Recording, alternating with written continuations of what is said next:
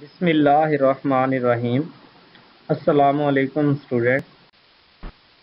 Today we will discuss the remaining process of cane sugar production after clarification process, that are filtration, crystallization, evaporation, centrifugation, and then drying and packaging. As in last lecture we already discussed in detail about clarification, as we know that clarification is performed on cane raw juice to eliminate all kinds of impurities that may be in any kind, like colloidal, suspended, or soluble form.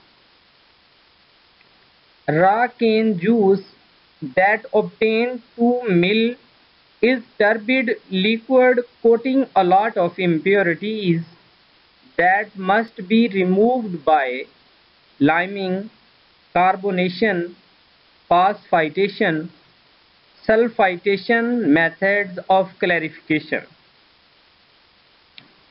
After removing the impurities from the raw cane juice, it is further sent to next processing unit that we will discuss today in detail. Now, first of all, we will discuss about the filtration process. Filtration is the first one process after clarification of the raw juice of sugarcane. Clarification is performed to remove unnecessary non-sugary material from the raw cane juice in order to obtain better crystallization of the sugar.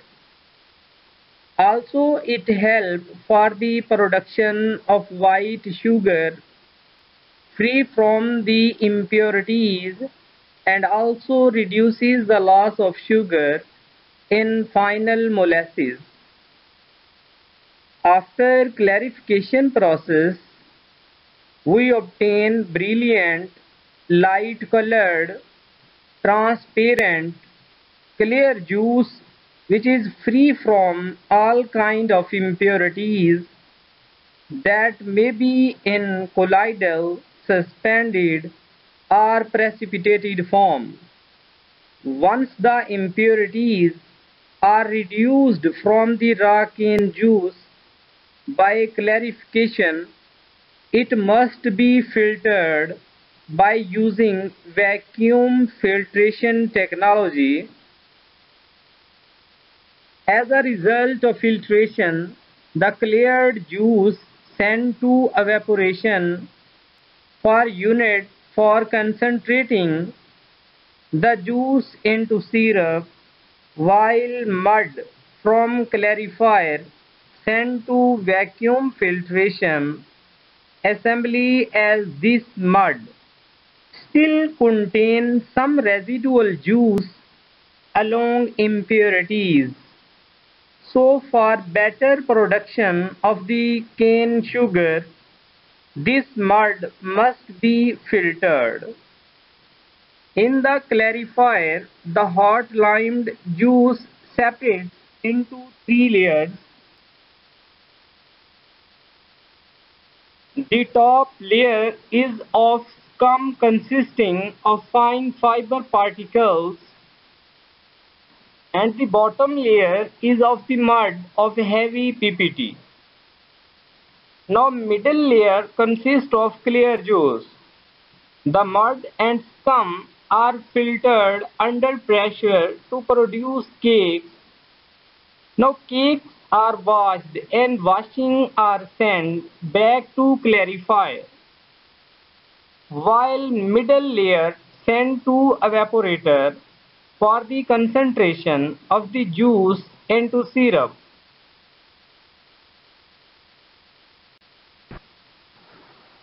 Now mud from clarifier still contains some residual juice.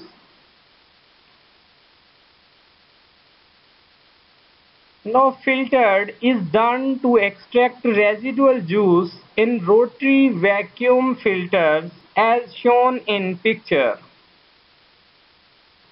Now at the end of the slide there are picture of filtration assembly that used to separate out cleared juice and muddy cake.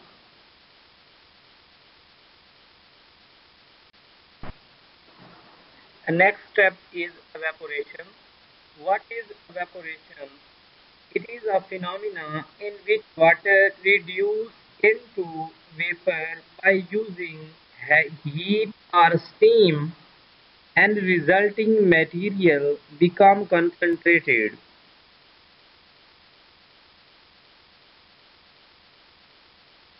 Now it is very important unit in sugar industry because in this unit the cane juice becomes thick and converted into cane syrup that has very low quantity of water and sent to further unit that is crystallization unit. The clarified juice is dilute and contains about 85% of water. Juice evaporated to obtain supersaturated solution. Increase concentration of the juice from 15% bricks to 65% bricks. Juice preheated to around 107 to 110 degrees Celsius. There are two types of evaporators. The first one is single effect evaporators and the second multi-effect evaporator. Evaporation is carried out in multiple effect evaporators made up of 3, 4 or 5 evaporations connected in series. The individual evaporator being called effect bodies or pans. Each of the bodies consists of a closed cylindrical vertical vessel provided with a calandria or bank of tubes. In the annular spaces of which low pressure steam is admitted for heating the juice. The multiple effect system utilizes the latent heat of steam as many times as there are bodies in the system. The bodies are arranged in the series so that each succeeding body has a higher vacuum. The steam enters the calandria of the first body and vapors from the boiling juice pass over to calandria of the second body where, because of high vacuum, the juice boils at a lower temperature, releasing vapors for heating the juice in the third body, and so on. Vapors from the last body go to condenser, the juice moving continuously from one body to the next becomes successively thicker until in the final body about 75% of the original water has been removed. The thickened juice called syrup contains about 60% or more solid. Now the syrup obtained from the evaporator is again sulfited by passing sulfur dioxide gas through it in continuous or batch type tanks in order to bleach it and also to precipitate any lime salt present and thereby improve the quality of the sugar. The syrup with or without simple filtration is sent for crystallization in vacuum pans. Now the evaporator tank. An evaporator is a tall cylindrical bottle necked vessel made of mild steel. The top and bottom chambers are called juice chambers and middle chamber is steam chamber. The juice moves up through two narrow tubes and comes down through the wider tubes. Steam used to evaporate the juice. 1 liter steam to evaporate 4 liter juice. Now steam temperature 85 to 90 degrees Celsius at first pan and 40 degrees Celsius at the last pan. Each subsequent vessel with decreasing pressure as the last pan being under almost a total vacuum. Next we will talk about what is the difference between single effect evaporator and multi-effect evaporator. Now firstly we describe the single effect evaporator. In a single effect evaporator, the steam provides energy for vaporization and the vapor product is condensed and removed from the system. Single effect evaporator effect is less common in sugar industry.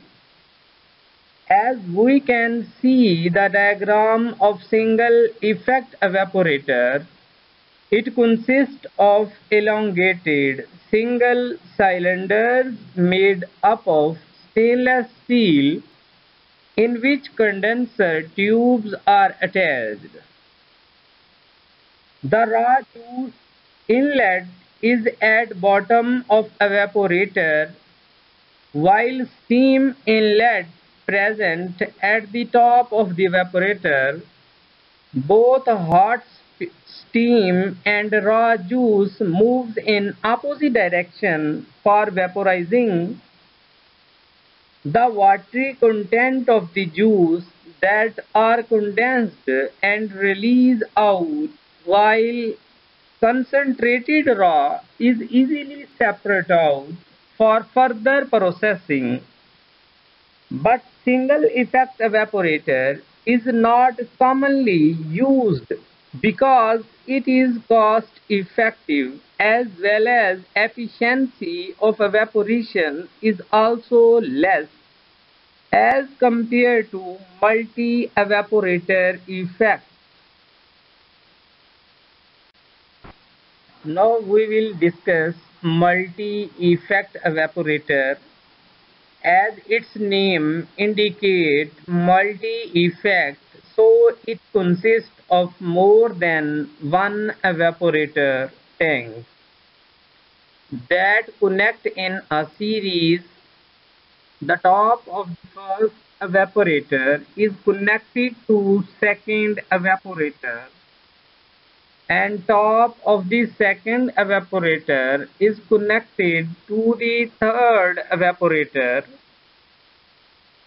by the steam outlet pipe. The steam outlet pipe of the last evaporator is connected to the vacuum pan in two stages by evaporating water. The first stage of concentration is done in multiple effect evaporator where water content is reduced to 35% to form heavy syrup.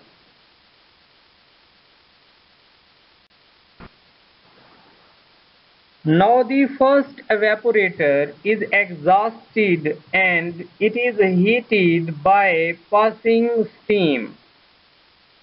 As a result, juice is heated and started boiling.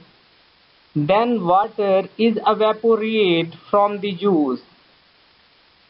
The partially concentrated juice is moved to the second evaporator. It is exhausted to a greater degree than the first evaporator. The evaporator is repeated. The syrup of the second evaporator is more concentrated. As the same steam is used for the heating, the juice in three different evaporators, fuel is saved.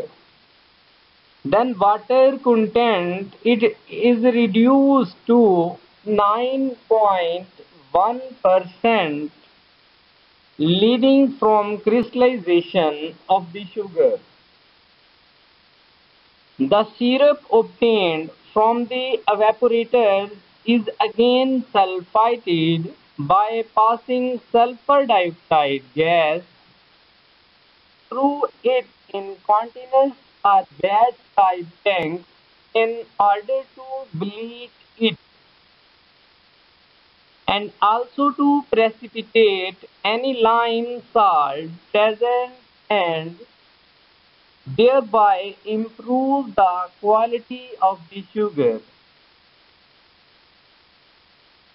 The syrup with or without simple filtration is sent for the crystallization in vacuum pans. Now we will discuss the diagram of multi-effect evaporator.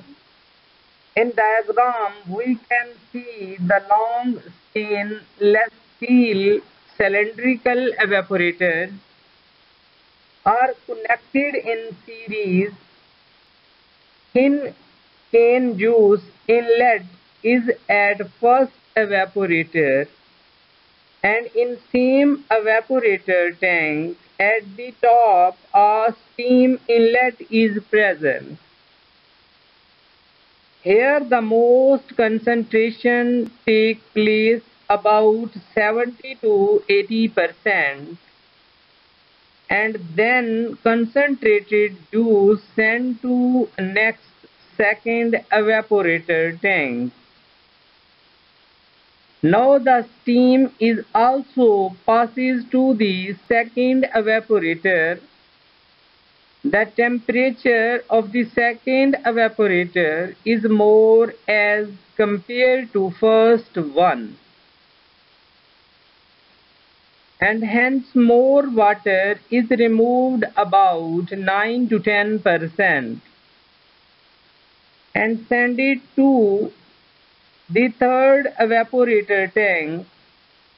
The steam used in all evaporator tanks is the same as move in next evaporator tank.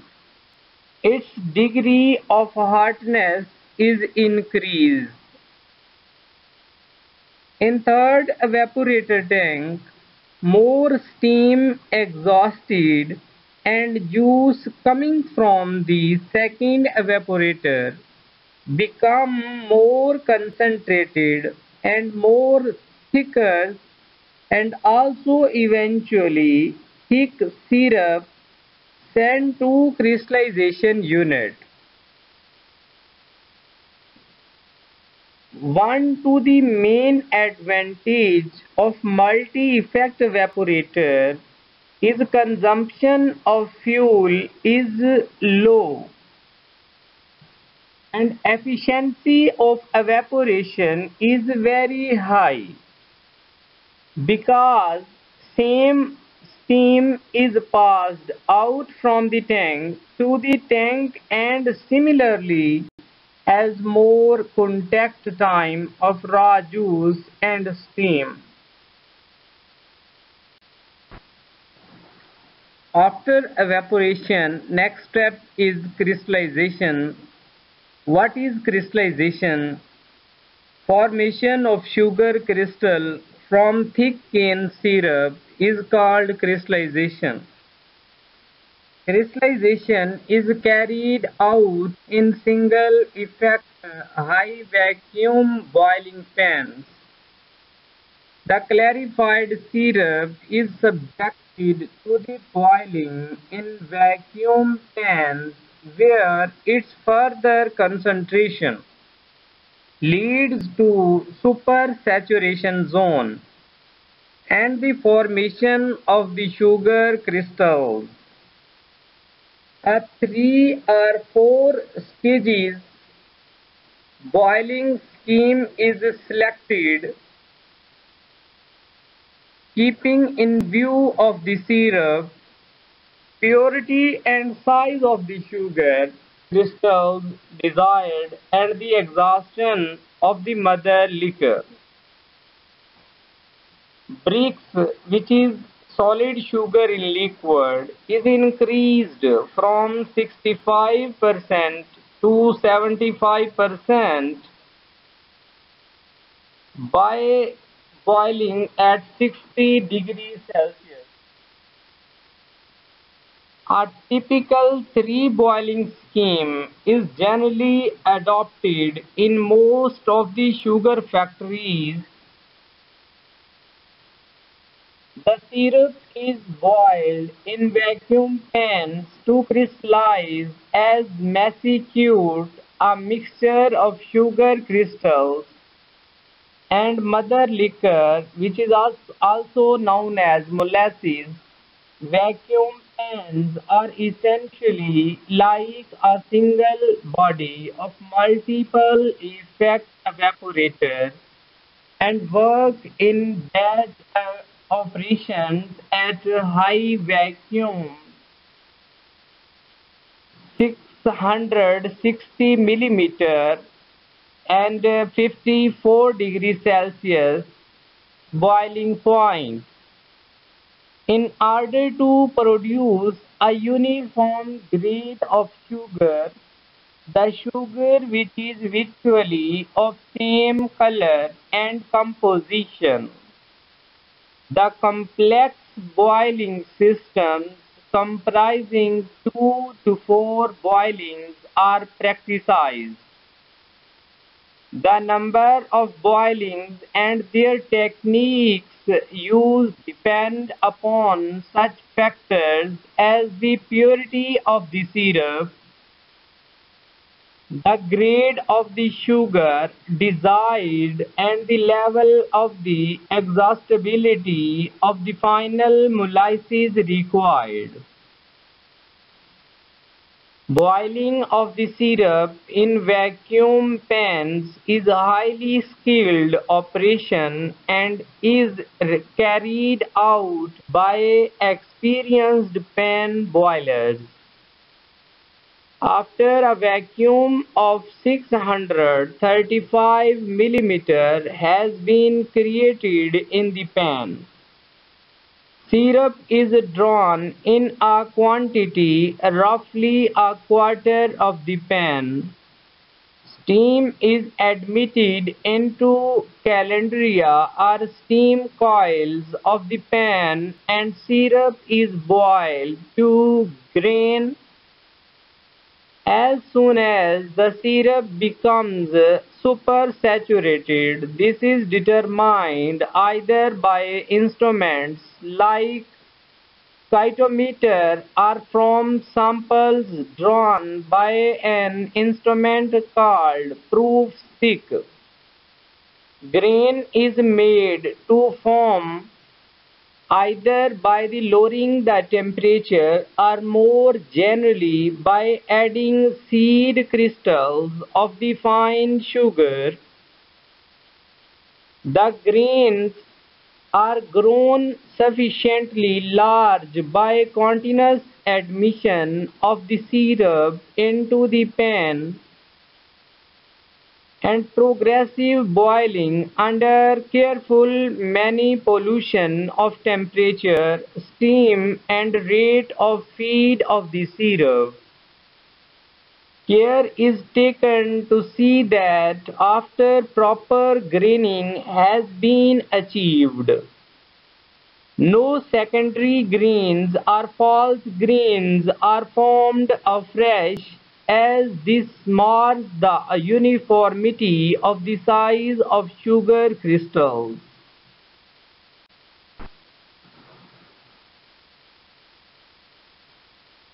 The crystal growth is allowed till the required grain size attained. During the growth, false grains are likely to be formed, and finally same solid mass, called as massicute, is formed that consists of sucrose and molasses. The massicute, containing 9 to 11% water, is sent to crystallizer tank. Massicutes, for example A, B, C, after boiling in the pans, discharged into crystallizers, and for treatment of the massicute, where residual salting out of the sugar to exhaust the mother liquor takes place.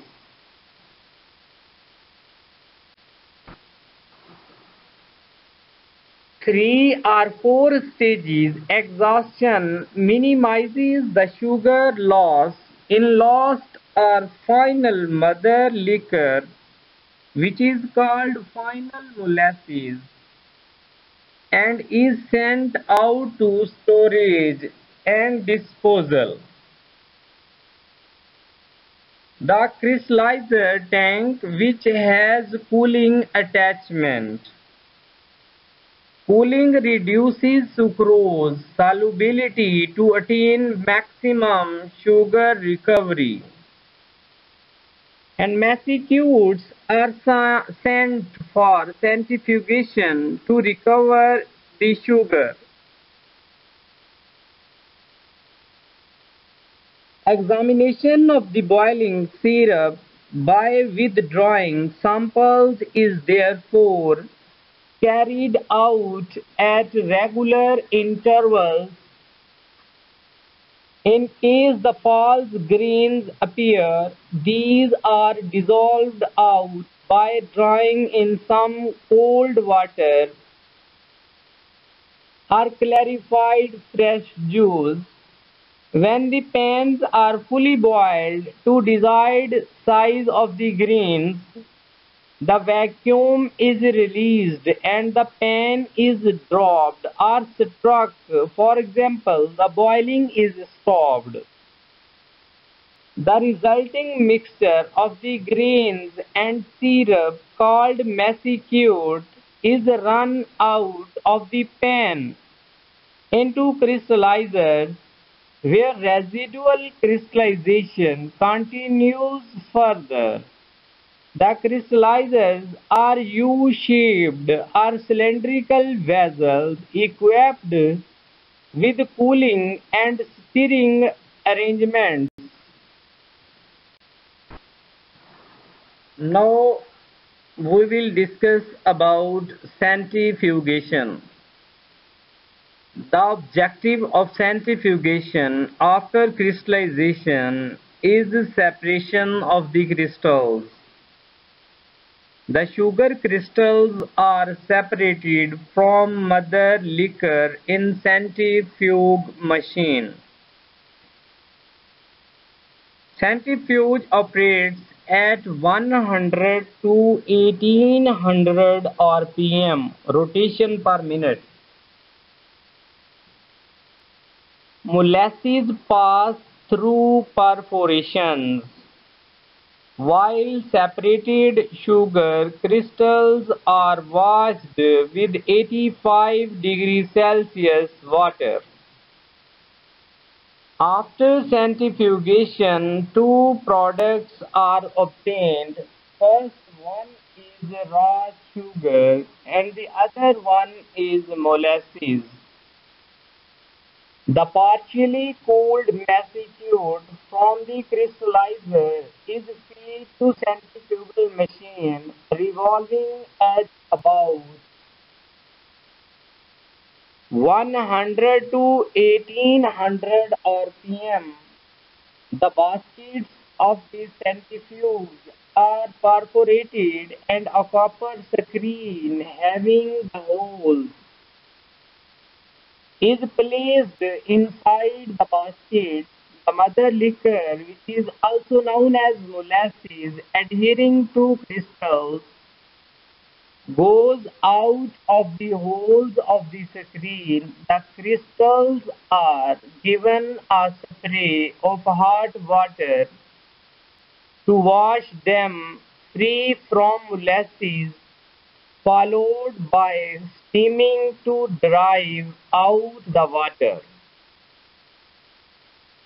The hot, moist sugar is discharged into hoppers fitted below the centrifugal machines. The sugar from the hoppers is transferred to a long hopper or a cascade type cooler, and from there sometimes to a hot air drum type dryer for drying. It is finally shifted to obtain crystals of different size and bagged. A typical purity of the first massicute is about 90% and that of molasses obtained from it about 70%. The molasses, after mixing with some fresh syrup or washings from the first massicute so as to raise the purity to 76 to 78%, is again boiled in vacuum pans, crystallized as the second massicute, and crystals separated and dried as before. Now the second molasses purity 53 to 54% is very viscous, and as such it is difficult to grain directly. It is conditioned by slight dilution with water and heating by the steam, and mixed with a portion of fully grained syrup and boiled to form the third massicute. In this manner, the clarified syrup is boiled to 3 or 4 massicutes according to the predetermined system of the boiling. The final molasses, which may fall to 35% or lower purity, is conveyed to reservoirs. It constitutes a good source of alcohol and many other chemicals of industrial importance. Now we summarize the working of centrifugation process. Curing of A, B and C massicutes is done in centrifugals to separate the respective molasses from the sugar crystals. First one is A massicute, wherefrom commercial sugar obtained is cured in vertical batch type machines with automation and recycling controls. Sugar in basket is washed with superheated wash water and steam and also molasses is fractionated into heavy and light fractions. Now the next one is B massy cured, which is cured in vertical continuous machines where the heavy molasses is separated. Now the third one is C massy cured, which is also cured in continuous centrifuges, normally in two stages. In the first stage, final molasses is obtained which is sent out and light molasses is obtained back from reboiling in the second stage. C sugar is melted and used for a boiling. As in picture, a centrifugation machine is shown that used to separate and sugar crystals out from the molasses.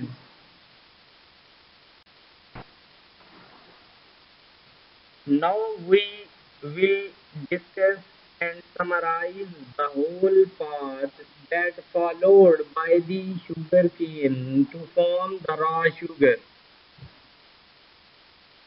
In the flow sheet, we can see after harvesting of the sugar cane, it goes to the mill for the cutting by using rotating knives. Then cane chips sent to mill house for the extraction of the juice.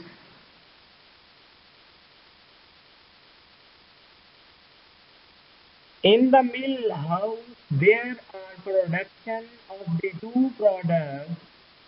One is cane juice and second is bagasse, that is a solid residue.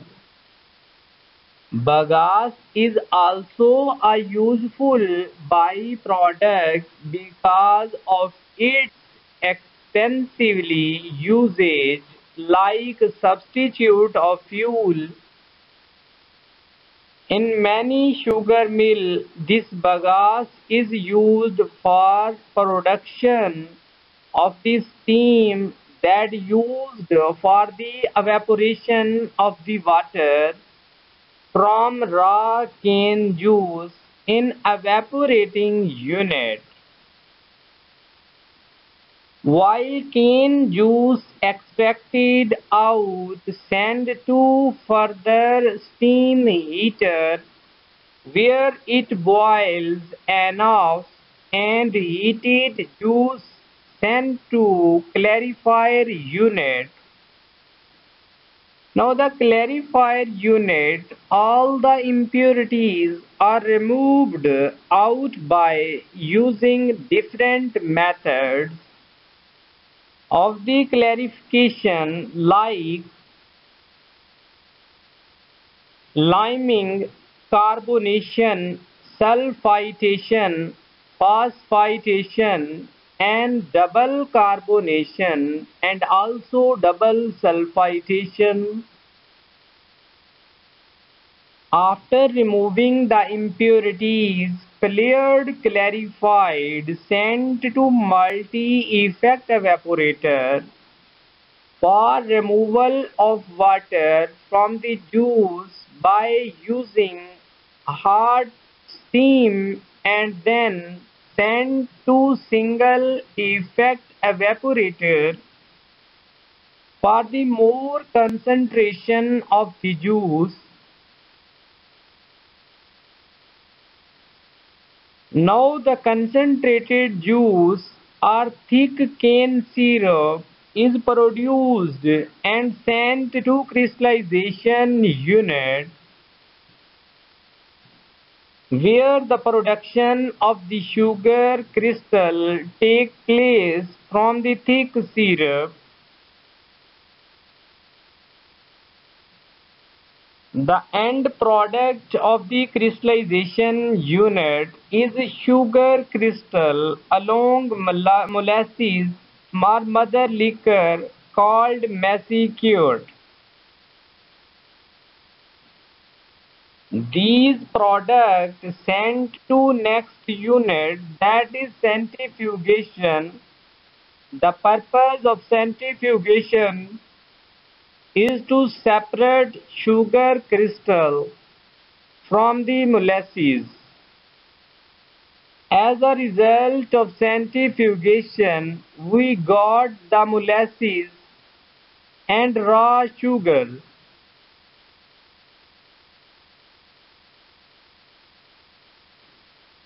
Raw sugar is sent to next unit for further processing like drying and then packaging, and eventually goes to refining unit.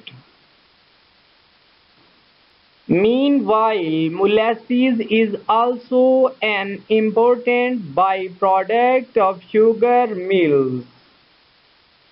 Molasses is a thick, dark brown syrup contains sucrose and widely used for the production of the ethanol in different pharmaceutical industries by the fermentation process.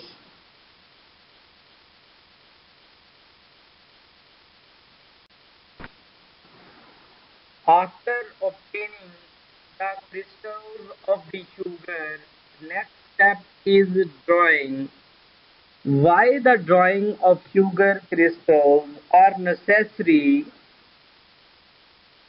Because sugar crystals contain moisture content, so it must be removed from the sugar crystal for long shelf life of the sugar crystal. Otherwise, moisture content leads to fermentation of the sucrose. The sugar as discharged from the centrifugal machines contains high moisture and temperature. Sugar conditioning means reducing the moisture content of the sugar to 0.02 to 0.05% and to cool down the sugar on hopper or rotary dryer before packing. This dryer or hopper discharges the sugar in the foot of the sugar elevator, which delivers it into the graders.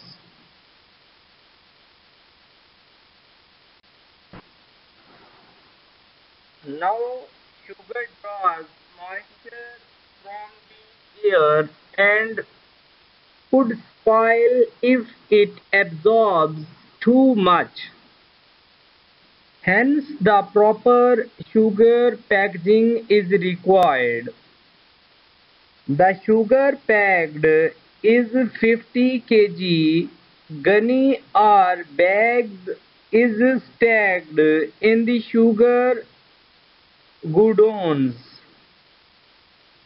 What is gunny bags? These bags are basically sacks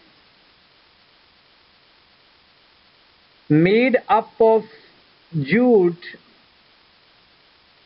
In below picture, it is clearly seen while PP bags are polypropylene bags that are plastic sacks that usually used for packing purpose. The sugar packed in 50 kg gunny or PP bags is stacked in sugar goodowns.